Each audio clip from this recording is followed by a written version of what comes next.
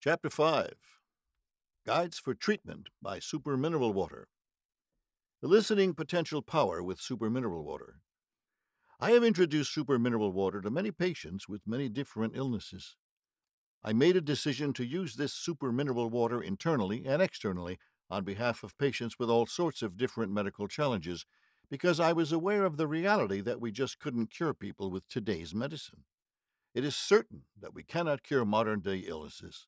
However, by using super mineral water, I have witnessed people getting really cured.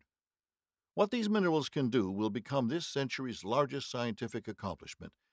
The way super mineral water works medically is completely different from the way the usual drugs work.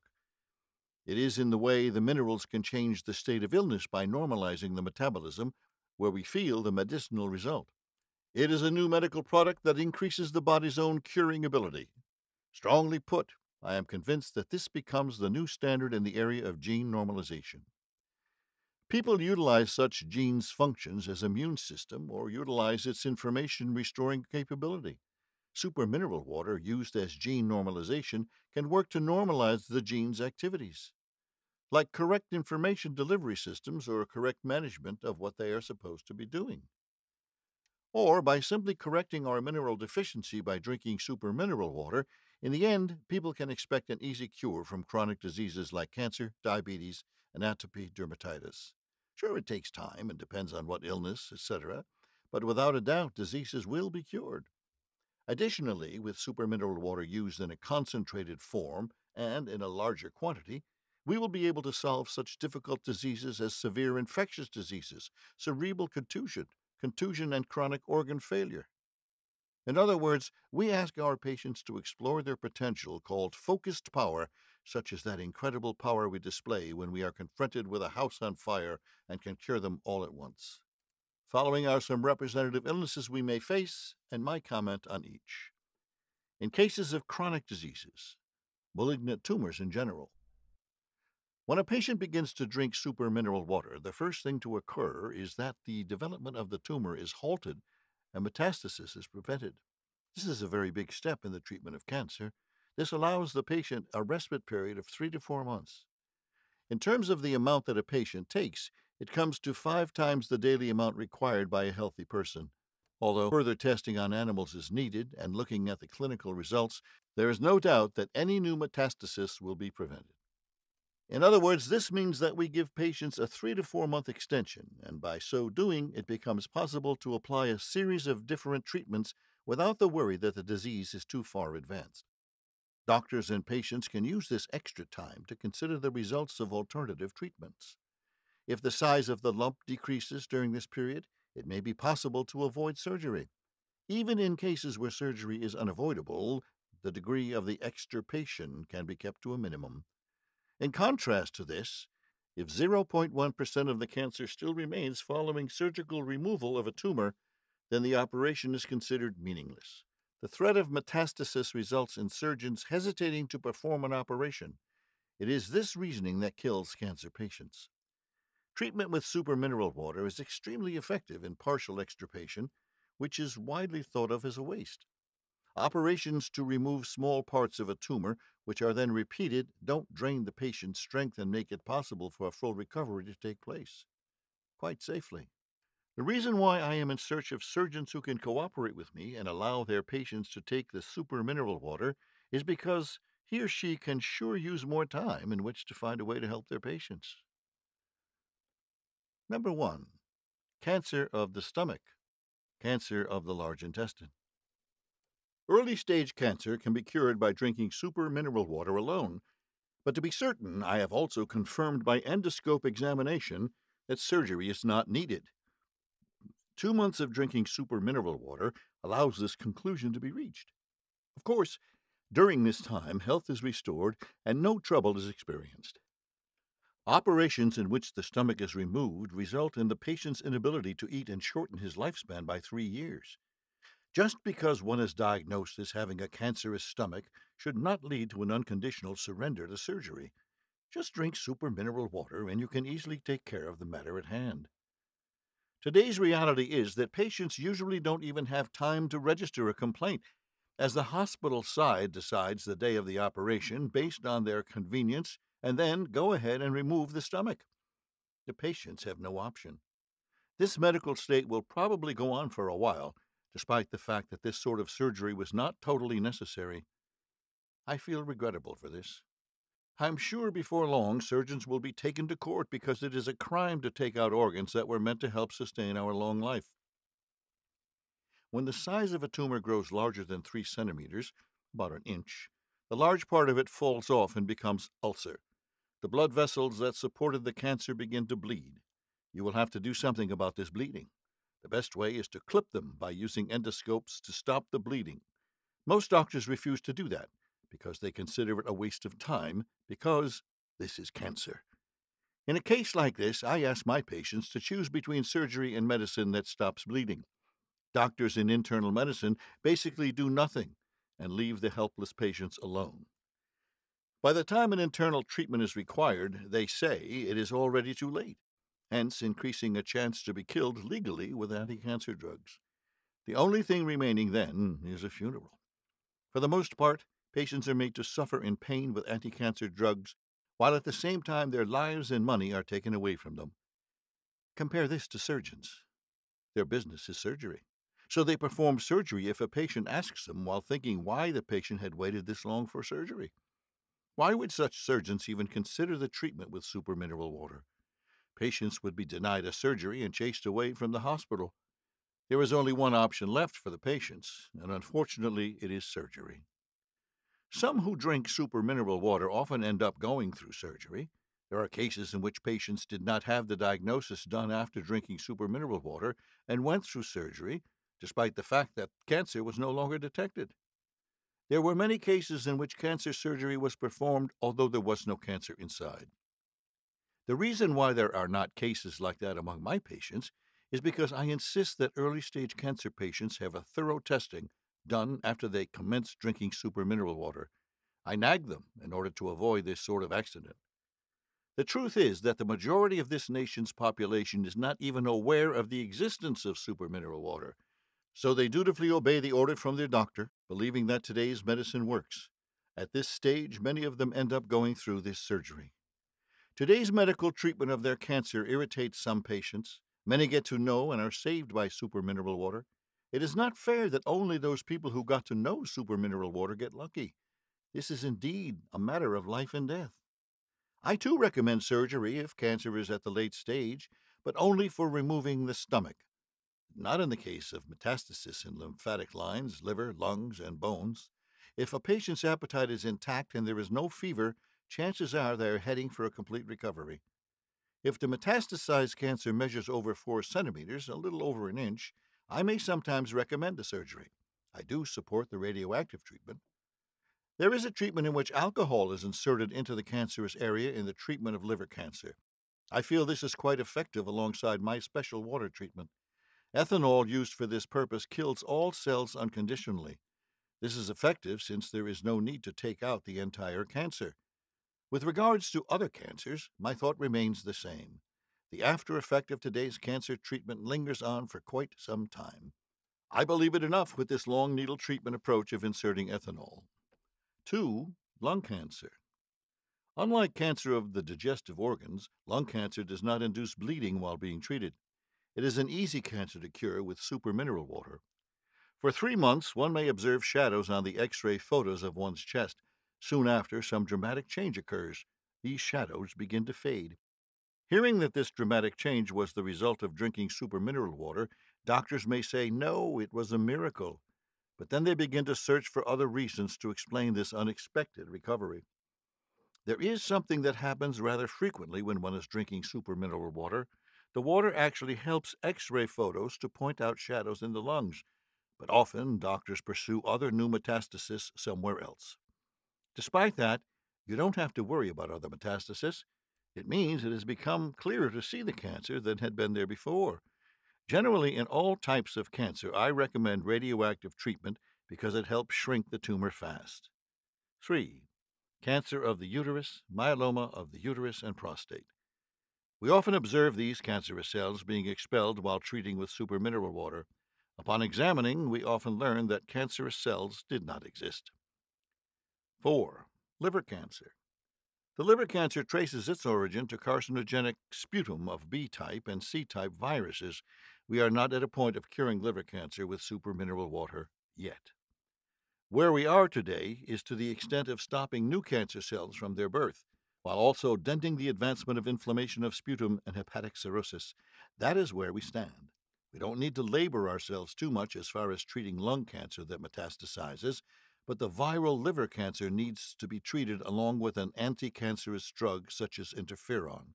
There is no need to worry about the side effects of whether one suffers from cancer of the liver or cancer of hepatic cirrhosis. We just need to determine the range of interferon we administer. Circulatory diseases. 1. High blood pressure. Drink the amount determined for a healthy person of supermineral water for 3 months.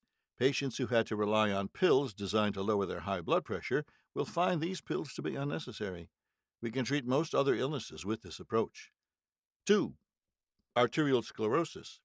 Drink supermineral water for 6 months. You see the improvement at which you won't have to worry about this disease. You will be able to conduct your daily life with more confidence. The worry you may have over cerebral infarction and myocardial infarction becomes unnecessary.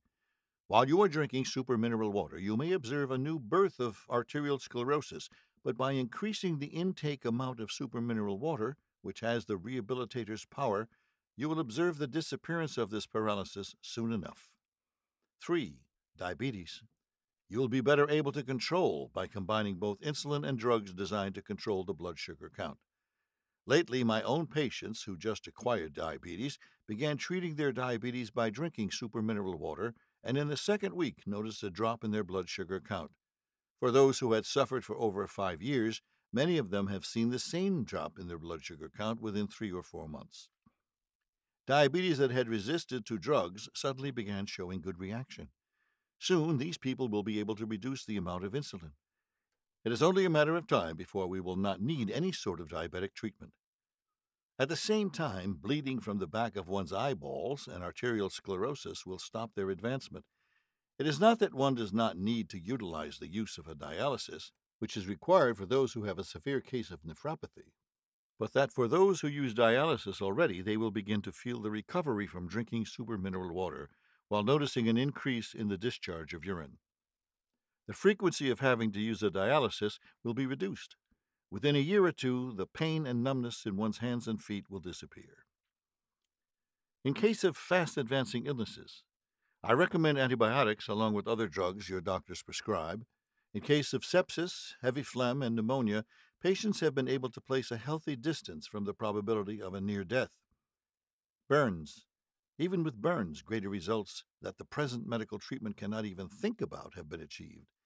By applying supermineral water directly over the burn, most burns were able to recover. Only those who have tried it can understand that it really works. There is a necessity to rethink the totality of medical practice that utilizes drugs. I am convinced that supermineral water's ability to normalize genes, the antiseptic power of acid sulfate where minerals are kept ionized, and minerals agglutination power must have a direct bearing with what doctors are trying to do with current drugs. Postscript. This book is the third one I wrote with regards to supermineral water. The first one was Any Cancer Can Be Definitely Cured with Supermineral Water, 2001 publication. It was some scary title, I admit. In it, I mentioned that there was a great probability that drinking this water and utilizing the surgery on the basis of only if necessary can cure any type of cancer. The second book was Cancer, Diabetes, and Atopy Are Mineral Deficiency Illnesses, 2002 publication. The title basically challenged the medical community. I emphasized the importance of curing various modern-day diseases with supermineral water. Both books were used as a way to advance the use of this special water. Since the publication of the first book, the traffic around my clinic got suddenly busy. There were doctors who abhorred learning that their patients made a complete recovery from their diseases. There were health food companies that worried about the sales of their health products in the presence of supermineral water. There were also conservative officials that could only see stories from their side only. They all began the task of bullying. Those days, I was a local public health practitioner working for a public clinic in Chiba Prefecture. In order not to tread on rules and regulations in medical practice, I did a volunteer work, dispensing super mineral water, and worked to spread this water. However, to spread this water also required financing. No one volunteered to work for nothing. At this moment, the membership increased to 50,000. None of these members' families should have to experience the recurrence of cancer. I felt a void in my heart as I witnessed so many people dying before my eyes, and I so badly wanted to save as many Japanese people as possible. I felt like a cat that couldn't discern the color of mice. Black or white does not matter to the cat. I put an end to a very lucrative medical practice of a public servant then. By the time I published the second book, the number of memberships in Friends Association that was created to spread super mineral water increased to about 20,000 throughout Japan. Since I became a civilian, I was now able to move more freely, as long as I didn't violate the rules and regulations of medical practice. The present law does not permit the combined treatment of insured treatment and non-insured treatment. Super mineral water is not recognized as a drug. Since this mixed bag of treatment does not receive the insurance coverage, I must be able to reduce the cost of non-insured treatment drastically to lighten the medical costs of my patients. Within a few years, I believe that these rules and regulations will be relaxed. But right now, all I can do is crane my neck to see its arrival, so that I can openly practice medicine with super mineral water. At this moment, the number of memberships increased to 50,000. None of these members' families should have to practice the recurrence of cancer. Many voices are heard in the meantime. Since I began drinking super mineral water, I haven't caught a cold that put me to bed. My children don't get sick anymore. They are all healthy. Medical costs have dramatically been reduced. There was a huge decrease in funerals among these memberships. Among advanced countries, there is very little danger of infectious diseases because the infrastructure with regards to tap water delivery and raw sewage discharge has been improved. There is always an outburst of new types of infectious diseases, but science will no doubt take care of them. It is not a difficult task to cure people who may contract this new disease called SARS, an infectious disease which was newly discovered in China of late. It scared the daylight out of the world's citizens. In the case of SARS, people eventually contract pneumonia. Just drink super mineral water. Just like people who suffer from AIDS, SARS patients can easily recover their health by drinking this water. Within 10 days of drinking this water, the body creates antibodies, averting death. I began pushing this approach to some officials in Taiwan as prevention from contracting this infectious SARS. A public announcement was made there. Doctors there will soon begin using this water. Regrettably, scientists' attention has not been placed on trace mineral elements. However, I do feel that this is a matter of time. Analysis of genes have not gone anywhere yet. The science is far behind in grasping the significance of these trace mineral elements. However, we are bound to create actual success data when we use supermineral water to fight modern-day diseases. Some nutritionists are bound to discover the absence of these trace mineral elements in produce that were raised inorganically. I am firmly convinced that the media will eventually pick up this topic under pressure from the public opinions, no matter how much science tries to ignore the work of supermineral water. The media has to protect the interest of its people. They have to take a stand on behalf of its people. At the moment, however, the media shows no more interest than scientists. However, local newspapers are beginning to report favorably about the works of this water recently. At every opportunity I have, I make it a point to tell mass media, large radio stations, and large newspaper companies, and famous journalists that deficiency of minerals is the cause of modern-day illnesses. I've sent private letters to some of them, too. I've received only one letter from a journalist who specialized in agricultural matters. In order to avoid a statement like, "I was not informed of this at all," I continue to send information to those people. From a certain connection I had, on April 7th of 2002, I was employed as the head of a certain hospital in Chiba Prefecture. I was happy and overjoyed at this appointment, as that would mean that I could continue this medical treatment with supermineral water, and because there was a huge probability that I could train some doctors with this mineral water approach. The reality was not good. It was a powerless position. I was just an adornment to the establishment. All the physicians in internal medicine and surgeons banded together in boycotting the cares of those patients who were treated with supermineral water. The truth was that they did not wish to lose their medical practice license by using something that was not approved as a drug. I could not help thinking that they had forgotten the basic duty of a physician, which is that first and foremost their duty was to help cure patients of diseases. In the medical law, it is stated that doctors have to perform a duty in which they use all available means to help patients. In order to help patients, doctors are allowed to use things that are not approved as a drug. Doctors naturally practice this approach after explaining what they are about to administer fully to the patient. Illegal in this case means that doctors cannot charge non approved drugs against insurance claims. If it is the case of treating with non approved substances, as far as treating patients, it is definitely not illegal. We have a national insurance program, and somewhat our medical community has lost its focus by advancing the medical system, in which the cost has grown by the encouragement of larger amounts of various drugs. Physicians' brains are still hard to crack. They just don't have the ears to listen with, to understand lectures with. Even nurses begin taking physicians' sides.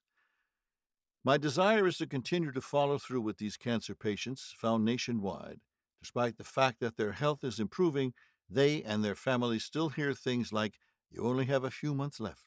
Soon you will experience pains. There is no hope, so why do anything? It's meaningless."